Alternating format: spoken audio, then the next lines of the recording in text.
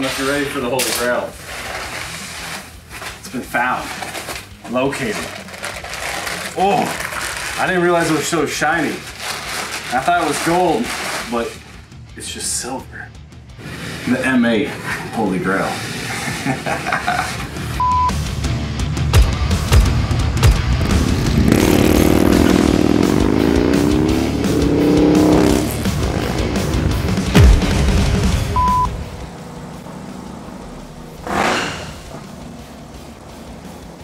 I just let the clutch out, that was it. Guys, the full performance bagger. It's what you've been waiting for. 143 cubic inch street motor. We took the compression down a little bit, put a little bit smaller cam in it so it's got torque right off the hit. It is gonna sacrifice horsepower on the top end, but to have the torque right where you need it, have a little lower compression motor to ride it on the street is kind of what we were going for on this build. So really, really cool stuff. We're gonna dive right into the motor. Down here, from this guy right here to the black part here, that is your cylinder jug. If you check this guy out, it is completely CNC'd. It's a 4.5 inch bore with a 4.5 inch stroke. It is 143 cubic inches of a beast M8. Something we don't do on builds often is polish the heads. On this build, we were able to have the customer let us do what we wanted. Super cool customer. It's the second bike he's built with us. It's Chris Lizama's bike. And if you notice, these are brand new plus 2.5 millimeter over MHP heads done by Frankenstein Engine Dynamics. They're awesome. If you look in here, Randy, check out that intake. It's polished as well. You can't see it, but because we were polishing the heads, might as well polish the intake manifold. 4.5 inch stroke, 4.5 inch bore, 143 cubic inches. It has our Moonshine 588 camshaft in it. S&S oil pump and plate. We have a pair of fueling race lifters in here. They are the short travels in this build. We don't always use the short travels, but on this guy we did. Adjustable push rods, which are actually the MHP adjustable push rods in this motor, and a pair of CP Carrillo pistons. So 165 horsepower, 157 foot-pounds of torque. We'll show the dynograph. Check it out, guys. Look at this thing.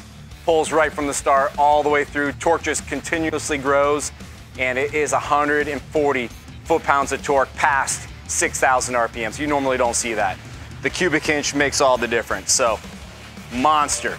Battle Cruise tires, brand new from Bridgestone's on this guy. They are a great compound for handle everything you throw at it. Wet, performance turning, great tire. We like them, we run them on a lot of our builds. BST, 19 inch wheel in the front. This one is different than the ones we usually run because it is matte finish. Thank you. Love you too. This wheel's a little different because it's matte finish, and it's a 19 inch BST. We stay with the stock sizes, we don't change them up. They turn the best, they handle great, no reason to really go into that unless you're actually bringing your bike to the track. The rotors we run, they are full floating rotors on the front. The only difference here is when you hit the brakes, the contact point is here instead of on your button.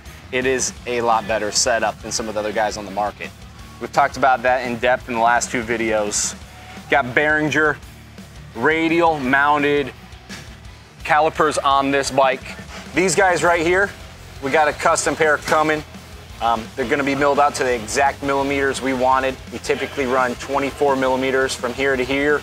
They are being cut by Kraus Moto just for us. It is a 320 millimeter setup, so the rotor's 320 millimeters. And we're running a factory fender on an Öhlins inverted Kraus Moto setup. So you have an Öhlins inverted fork. This one is 3/4 of an inch taller than stock. There's different setups they do. That setup works great with a 13 inch rear shock. So it is a 3/4 of an inch longer front fork than factory. We got the Harley lower spoiler kit. They're awesome. They look great. It just completes that front end look. Covers some stuff. It directs a lot of air right towards the motor. You got a 10 inch pullback riser setup from Kraus, and the Fly Moto bars are roughly 2.5 inches, which gives you a total of 12 to 12.5 inch complete rise on the handlebar setup. And this one allows us to put the gauge relocation in between your riser and your navigation where you can see both. I lose a touch of the bottom of my gauges, but I can still see my screen really well. I lose maybe 10% of the bottom of the screen.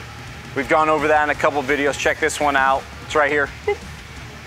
It'll have the difference of the handlebars and why we do them. There's so many different configurations. That's why we really enjoy this setup from Kraus. And then the polyurethane bushings are not here into your top triple tree. Your polyurethane mounts are moved to be right here below your bar. So it's just like factory, they're underneath the bar. Of course, custom lines just to tie everything in. Once again, we're running a pair of PM made grips. RSD, sister company to Performance Machine. It is the narrower grip. We've talked about the narrow grip before. The narrow grip allows you to have a better feeling when you have gloves on. If you have a fatter grip and then you put the gloves on, it's thicker, and if you ride a lot, you'll notice it'll pinch you here in the web of your thumb. All right? Having a narrower grip when you're riding with gloves will reduce that amount of pinching you have in the glove. I've noticed on longer rides, on thicker grips, I've actually had to take my gloves off and ride. I was good. On the narrower grip, you really don't have to do that. It's a little bit easier, more room for your fingers here too. It's just a good feel. We got some blue custom accents. We just wanted to change it up from the black and the silver. We have some Olene's remote reservoirs. On the rear here, we stayed with the extended bags that come on a Road Glide Special, but we did take off the factory fender and we mounted a CVO rear fender on the rear of the bike. So it is a kit available through the Harley catalog, which is a CVO rear fender kit. The only difference is on the lights, these are a pair of custom Dynamics run turn stops in place of the Harley Davidson light setup. And then we modified our own setup for the license plate. We have lights built in here. It's a little cleaner setup. It's a lay down plate. We had to paint match to the bike. And of course, you got your Thunder header sticking out this side. Now, eventually, this bike might get some standard bags, but for the time being, we're rocking the bags that came on her, the extended bags. Now, we did want to ride it today and show some more clips, but it's raining. And 150 foot-pounds of torque plus in the rain, probably not the best idea. So we get phone calls from other guys trying to dial their suspension in. The best way to start is with your preload. These guys on both forks do your preload. If you turn this one turn, you want to turn that one turn. You want those guys to match. But how you set it up is you get off the bike. I like to do it in a stand. It's real easy. I kind of find home with it. Then we take our slider, which is on this side. Check this out, Randy. We take our slider, we move it up, all right? Then we get on the bike.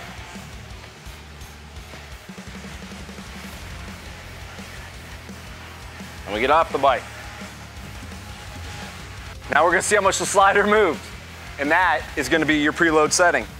So right here, that's how much preload is on the bike right now. You're gonna dial that guy in between 20 and 25 millimeters, depending on what you're going for. You know, if you want a little stiffer setup, you're gonna be more close to the 20. If you want a little bit looser setup, a little more comfort, 25. But we usually start them right at 20 mil, and then we go into the compression and rebound from there. But that's the first step. The next one would be your compression. You know, turning your compression up is gonna make it ride more stiff. It's gonna be more sporty. Turning your compression counterclockwise is going to be a more finesse feel. It's gonna be your more compliant feel. It's gonna have more bump suppression and everything. It's not as aggressive. And then your rebound too, you're gonna dial your rebound in. Your rebound is gonna be the fine tuning coming in and out of the corner, or what it does after you hit the bump. To adjust your compression on this fork, it's your left side. It is gonna be your Allen in the middle of this guy. Right, stiffer, left, more compliant, less stiff. Same thing on your rebound. Quicker rebound, slower rebound. That's how you're dialing these forks in. Lots of tuning, very nice feel. The one bad thing about getting an inverted fork is once you have one, you're always gonna want one. Be careful. Really, really cool setup. It is nice. We have named this bike the Silverback. We always name our big builds. We have the 4-shot, This one we just finished. We're waiting on a custom name badge right for the tank console and a lid that is en route, but this is going to be the Silverback. I wish it was my bike. It was tuned by MVO, Michael Van Orden. He's over there hiding, stealing people's french fries. I think, did we get him? Did we get him in his element in the dyno? Was he feeling it? All right, I didn't see it. Hopefully it was good. Where we're going, we don't need roads. Do you have the ear protection?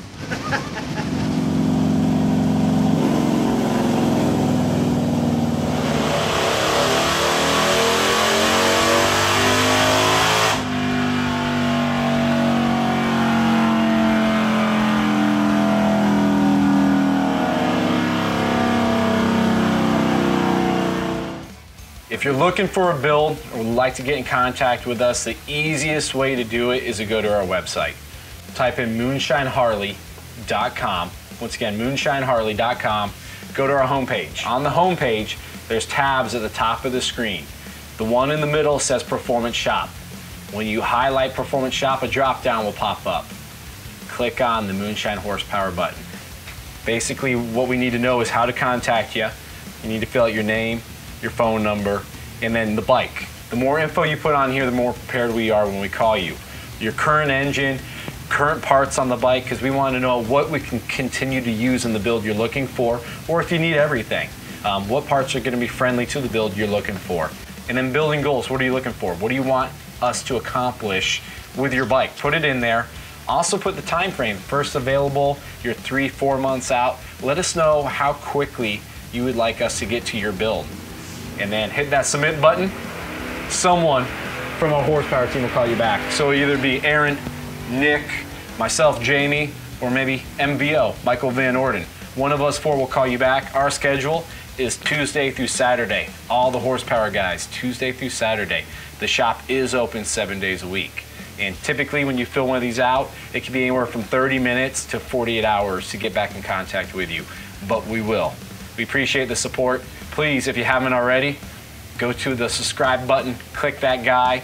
Also, you might want to click on the bell for notifications. Lets you know when we have a live event coming up on YouTube. Also lets you know when we're about to drop a brand new video. We appreciate you guys watching. Thanks for all the support. Have a good one. All the performance, all. Performance, all of it. Baggers, fast baggers. Slow baggers suck.